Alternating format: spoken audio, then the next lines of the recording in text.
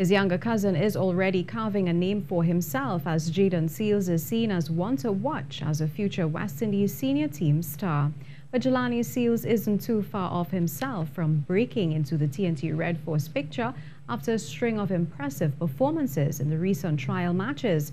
The UWI grad described himself as a fitness buff who trains non-stop, and his readiness was not negatively impacted by COVID-19, hence his strong performances so far. It feels pretty good, to be honest, because I was down for a little while. I wasn't bowling as consistent as I am now, but struggling a bit with a bit of confidence.